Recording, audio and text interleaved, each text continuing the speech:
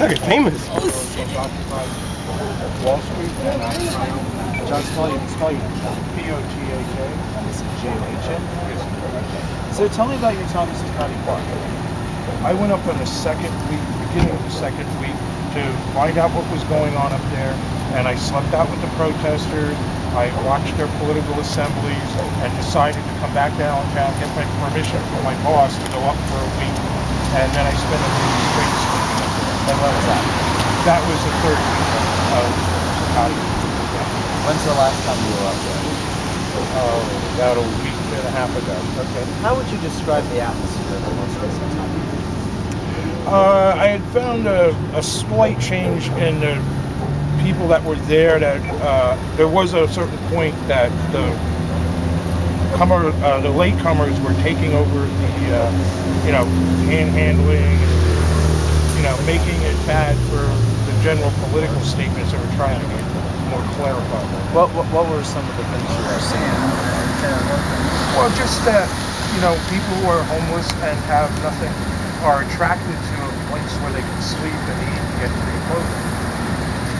I don't blame them for that. The society needs to do more to address the issue of the housing and homelessness, especially among veterans. Yeah, Mayor Bloomberg said that, and I guess the owners of the park too said that these were getting out of hand. There's a fire risk, a safety risk, an escort assaulted.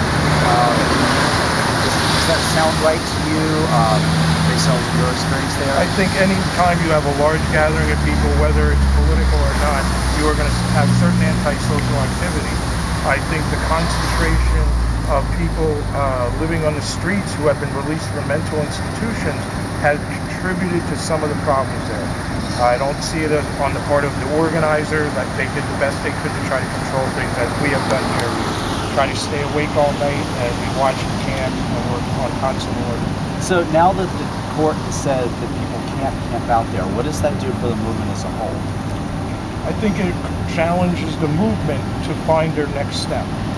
The location of the encampment in New York could be changed, for instance. Tompkins Square Park in the 1980s and 90s housed an occupation of homeless people for 3 years until the city was finally able to amass enough riot cops to kick them out. So, do you think that this means the movement is over by any means?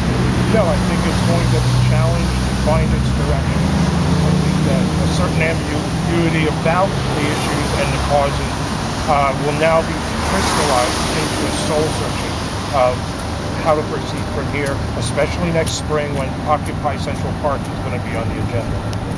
Okay, sounds good. Thank you. He was also a